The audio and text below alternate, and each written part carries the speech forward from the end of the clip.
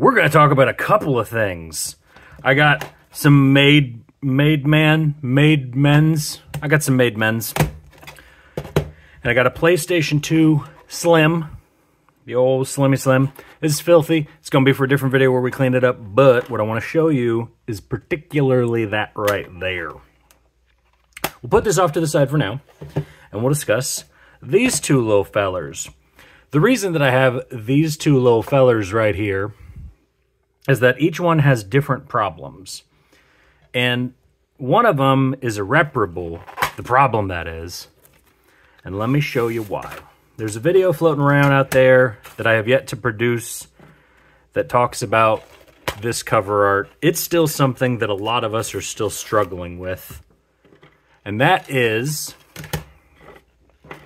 the used stickers being sun faded onto the cover art. Let me show you. So before we get into it, you can see that both of these nice and crispy, no colors or anything, no darkening. You don't see any real darkening on either of this side. You don't see any darkening creeping up here, and you don't see any darkening on this top corner. That means, to me, that that's a good, clean cover art. This one, little bit of water damage up top, okay? And that might be difficult to see, but see if my new thing works. If I can figure out how to turn it on. Kapow! So see that? How we've got some yellowing going on. There's a little bit of staining. That just tells us that we got some issues. Got a little bubble right there. Water damage right there. It's pretty obvious where it's all coming from. And then, of course, we have down below, if the camera would play nice with me, down below we have that black spotting. Okay, this is a mold covered cover art, right? That's fine. We knew that this was a mold covered cover art. Say that 10 times fast. We knew that. And we knew that the case is also messed up. You can see some bubbling, some spotting on the case there. We know that. So we know that this is one that it's kind of a lost cause for a bunch of different reasons. We could stop and mitigate all of the mold on here and it would stay relatively fine. We could get rid of the mold on here and everything and it would be good. It would be stable, but that doesn't necessarily fix its other problem, which is on this side, which is the yellow from their used sticker has transferred onto the art. Okay, so you see that discoloration. Need a pointing thing. So the discoloration on there is basically just telling us, hey, there's some staining. So see that line right there? You can still see it perfectly well. It shows up pretty prominently in real life, in real focus. But this, there's a lot of different things that are happening. So what happened to it was the sticker was put on here. The sticker was put on here at some time. Let me zoom in for you. The sticker was put on here at some time. Zoom. There we go. And in that time, the cover art also got water damaged. Okay. The way that we know this, and then we know that this was the order of things and the series of events, is that you can see, if the camera will work with me, you can see the outline of the sticker itself, where it has started to bleed through. So, and again, being careful because this is mold. So you can see that the sticker runs up to here. And we can see that because there's an outline. If we flip it over, sure enough, the sticker runs up to there. So what is essentially happening is cover art got stickered at some point. Actually, I can tell you exactly when it got stickered. Cover art got stickered September 20th, 2007. See right there. And then at some point between 2007 and where we are today, some water got onto it. That water is potentially and most likely the reason why we have a color transference on there. As the sticker got soaked, it started to bleed, and that bleeding went into the actual cover art. Reason I say more than likely, but we don't know for sure, is that I very rarely have color transfer issues on yellow stickers. Usually they come off just fine. But when I do, it's always a sign that there is some sort of moisture. You can see a number of different lines, a number of different damage, and there was something else that impacted it. Usually yellow stickers come off no problem, okay? So we know just from some clues that we're seeing here that this sticker is going to be a pain to take off. One, because as the sticker gets wet and starts to dry, you can see that it started to shadow up and kind of mess up the art here. And we have a perfect example of what it should look like next to it. So if I ever get something where I'm like, man, I don't know if I can fix this, or I don't know if this is how this should be or something, I'll go out and try to find a similar one to see how close it is, to see, well, you know, is there color fading? Is it accurate? That kind of thing. And it's just a good example. So this is, you know, how it's supposed to look, and there's no damage or anything, and this one has the damage, but we understand why. Makes sense? So, in the gambit of things that we're going to discuss today, we're not going to do cleaning of this or anything because you guys have seen those, and I'll do more of those in bigger scale so that people can sit down and watch them. This one actually looks pretty clean. There is a pretty significant gouge right there. See that? But beyond that, it actually looks pretty good. If we go to the water damaged one also doesn't have a manual. If we go to the water damaged one, we can see some indication of either a resurfacing or of saturation. And this is kind of hard to tell. I should drag out my other magnifier, but we're going to use this one. It's also kind of hard to tell. So see on there, trying to focus 10 cameras at once. See on there that. Hey, I have the same one. See the difference? So this one had something happen to it. I wouldn't necessarily say that this is moisture damage or water damage. It's entirely possible, but more than likely something happened with this one. It was resurfaced or something. It looks very clean. It looks really, really clean. Considering the age, and there's a lot of scratches on here more than anything. So as we're looking at it, you know, the first thing that we take notice of is there's separation within the center ring.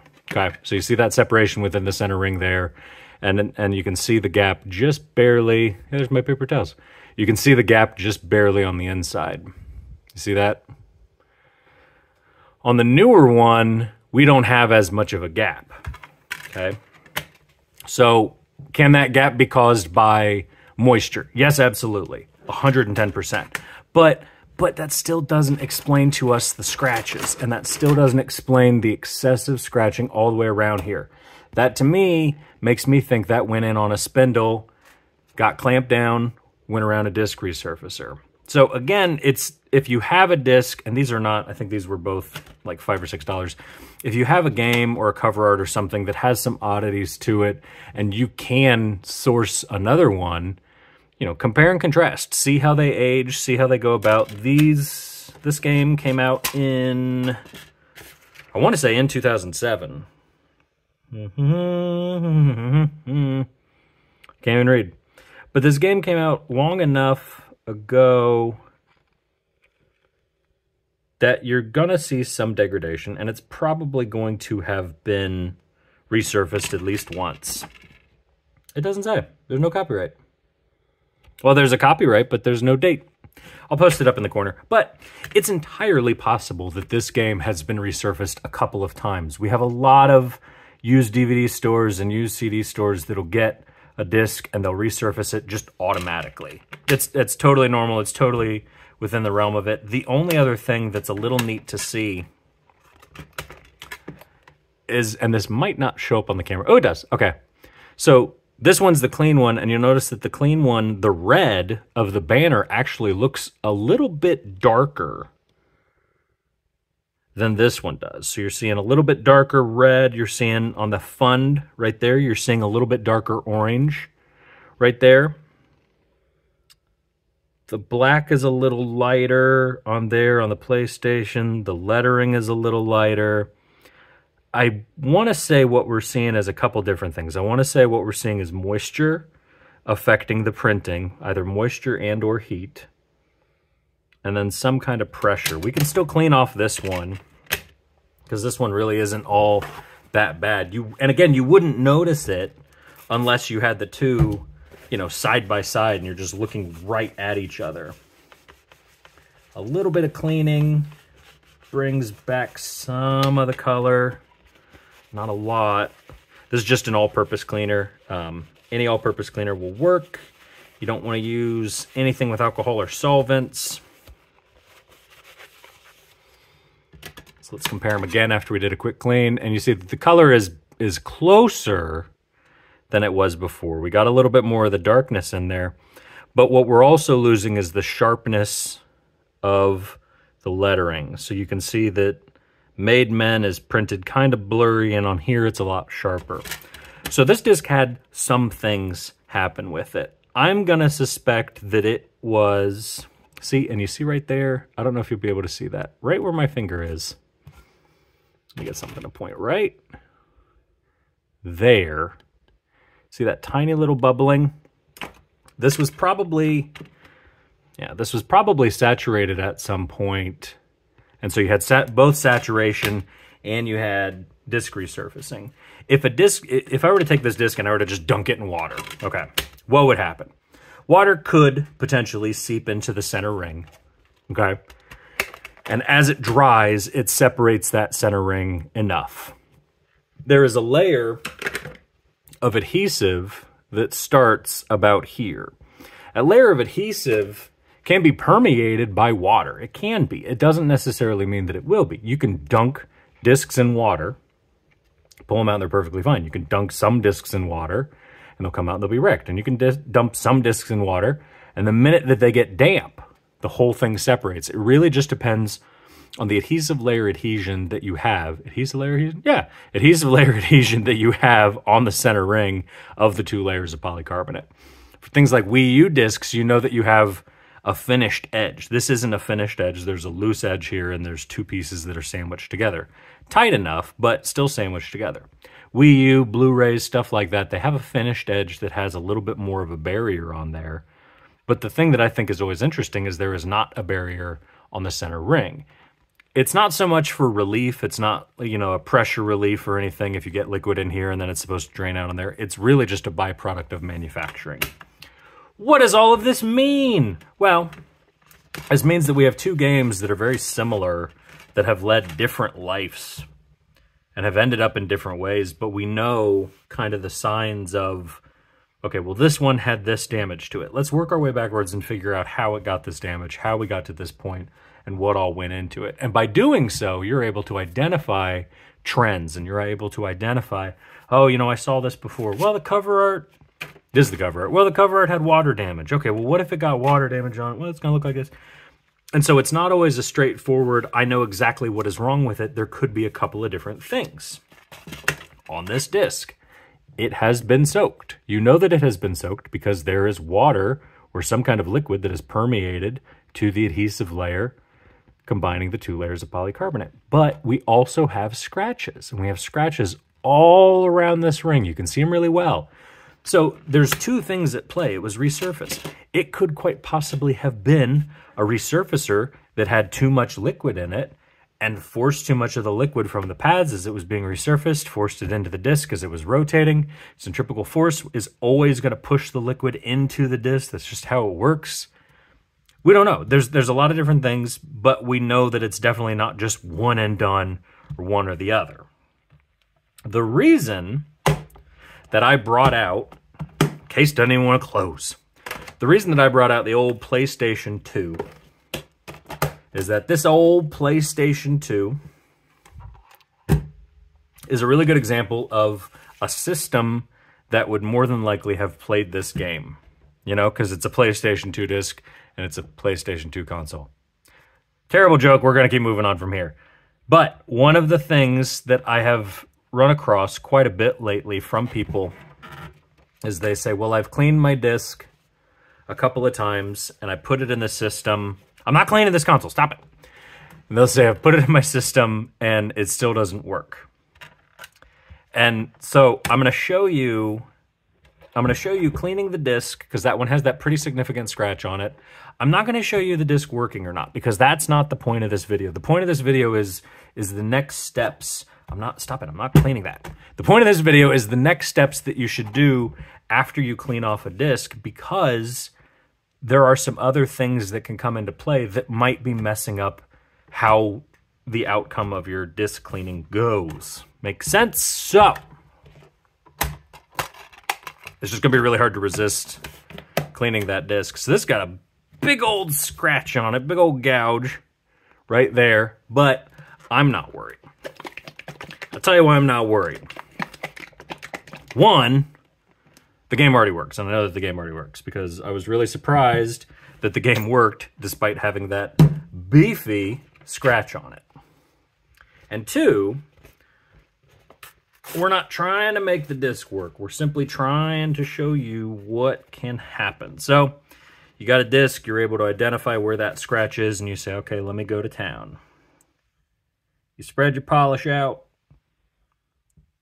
We're going to let it dry for a second. And we'll clean up the whole disc after this. We'll probably not on video, but we'll clean up the entire disc, and I'll show you guys exactly the methods that we use. And I'm going to keep making these disc cleaning videos of all kinds of discs, because I want to make sure that you all understand that it doesn't take 1 to 2 times. I've used Novus 2 one time and the disc doesn't work. Okay, I had a disc the other day. I didn't even film it, and I didn't even think of it. I had a disc the other day. I was probably on 33 or 34 times that I was cleaning it. And the factors that really come into play are how much pressure you use and how much liquid you use. I'm pushing down with pretty decent force. I'm going to do a whole video on how much force I use on all these different things, and it's going to be a little, best practices sort of thing. But it really depends on the person that's doing it. If you do this 5 times, we'll say 5 times. I've actually said 5 times a number of times before. If you do this 5 times and you say, I'm getting no results, you can do one of 2 things. You can jump up to step 3 if you think that the scratch is significant enough. And remember, in the GameCube cleaning series, my disc still doesn't work. I show you guys how to use step 3. You can jump up to step 3 if you want to. All you're doing in step 3 is you're increasing the amount of aggregate that you're going to use to beef it up a little bit. And so it's just going to be polishing heavier and harder for you. The other thing you can do is just add more pressure, right? And the more pressure that you add means you're going to be applying more force, and then more force is going to be removing more material, but it's a balance, okay? If you're scrubbing something, let's say you're scrubbing a dinner plate, and you're scrubbing on the dinner plate, trying to get food off. There's a point where you could scrub so hard that you'll punch right through the dinner plate. Now, realistically, that's probably not going to happen, but it could. You could start scrubbing straight through the dinner plate. It's a balancing act that you have to figure out for your scratches of how many rotations, how much light or heavy pressure, do I need to add more compound? So it really is well, I tried it 1 or 2 times and it didn't work. Change variable. Okay, change variable. And start to use more polish. Sometimes people don't have any polish on the disc, and they're sitting there just using a cloth, and they're just rubbing the cloth into the disc. Well, that's not going to do it. That's not going to help you out. You need to add something to it. You need to add a little bit more polish to it. Sometimes the pressure's not enough. I feel like people are using light pressure, just in general. If anyone's having trouble and they're like, man, this method doesn't work, this guy doesn't know what he's talking about, I feel like people are using lighter pressure than they think that they need to. The polish really does well with a pretty firm press. I mean, and I've talked about it before in videos and stuff, where it's, you're pressing accept on the credit card machine with a little bit of force. Now, if you're paying attention at home, and if you're following along, this is the 3rd time that I've done this. And the reason that I've done it 3 times is I can still see the scratch. I want to be able to at least get rid of the scratch visibly, or just enough so that it's reduced and it blends in with the other scratches. It's the reason why I'm only doing this one little side. I want to be able to polish this one little side. It's one little side right here, one little flip right here, and then see how it looks in comparison to everyone else. Again, this game works fine. That scratch right there, it's probably some late game something or something I didn't run into, or maybe it's not even impacting the game at all. One of the biggest complaints that I've gotten is people say, well, you polish a game until it works, but you don't polish it until it looks beautiful. Right, because this is going into my own collection. I'm not super worried about it looking immaculate. I want it to work. And then if it stops working at some point, I can sit back down here and I can film another video for you fine individuals. I can still see it. The other thing is, if you're not wearing gloves, you can sit there and you go whoop, and you can see if you can feel the scratch with your fingernail. And if you can, you know you got some work to do. This is number 4, okay? If you are counting at home, this is number 4 that I've done this. And I can still see the scratch. But I just want to get rid of the majority of it. That's looking pretty good. So, I'm going to take my disc, and I'm going to open up my system. I'm going to zoom back out. There we go. And I'm going to pop it in the... Well, hang on.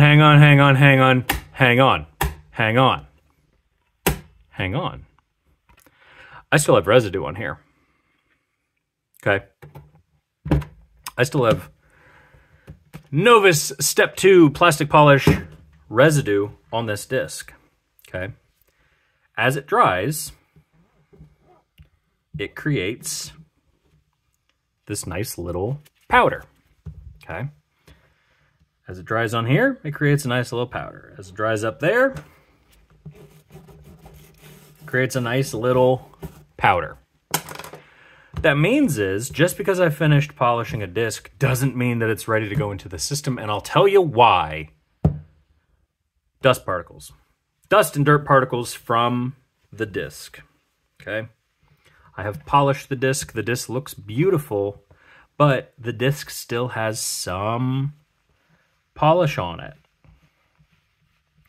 So what you want to do is wipe off the disc, okay, before you put it in the system. And I'm not talking, oh, I did a quick wipe and called it a day. I'm talking you want to wipe off every single surface that you interacted with, and you want to make sure that you get it completely clean.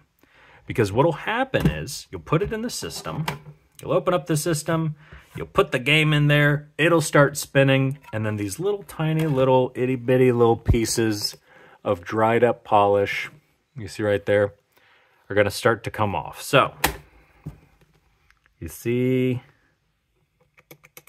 that?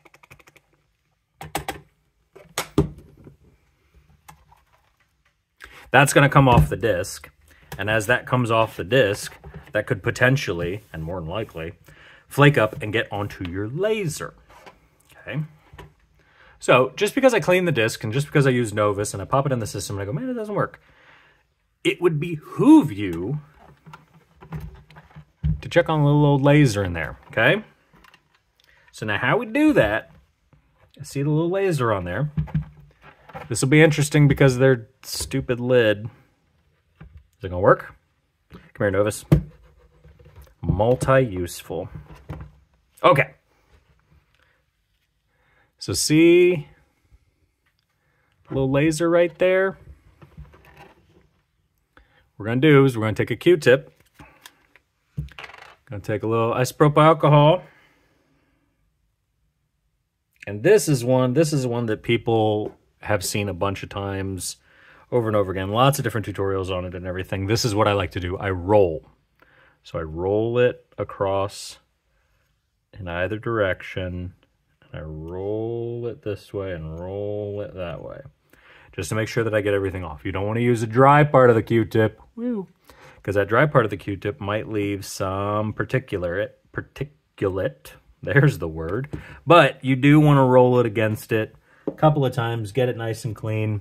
And then your air duster, real quick, one little real quick spurt. Just to make sure that you get everything all nice and clean. And nice and dry. Okay? So, that's clean. So now I can take my Mademen disc, Mademen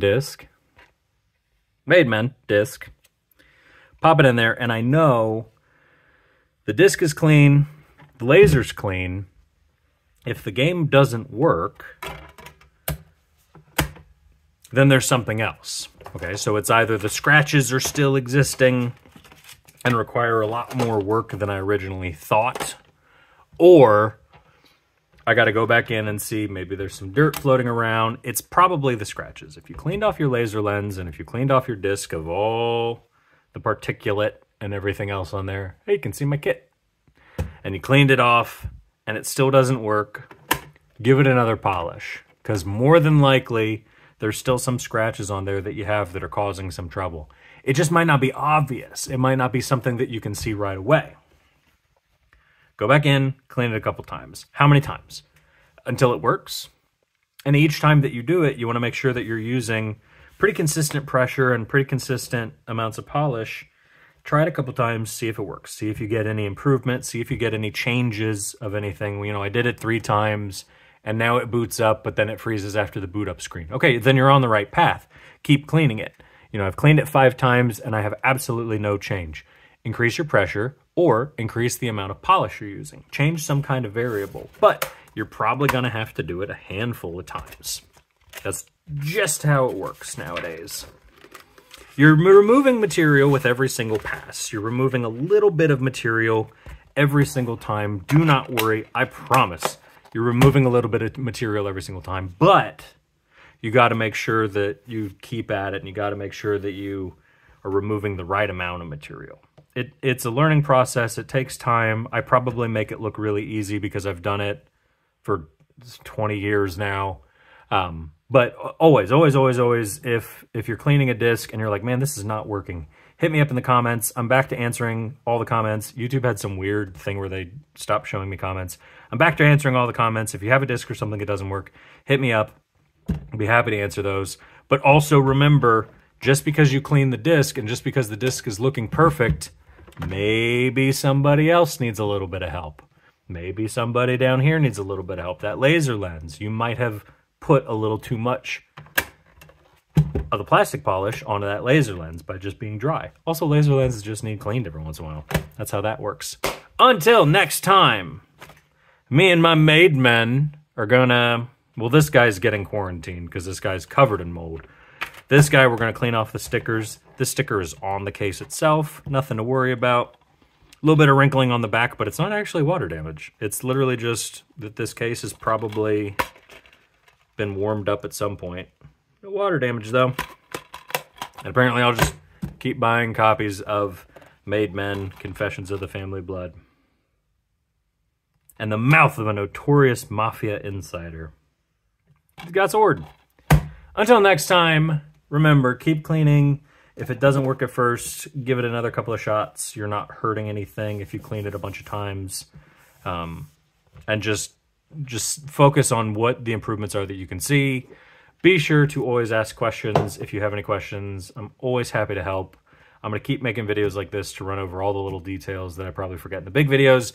Until next time, thanks for watching. I'm going to get back to cleaning, all right? See you guys.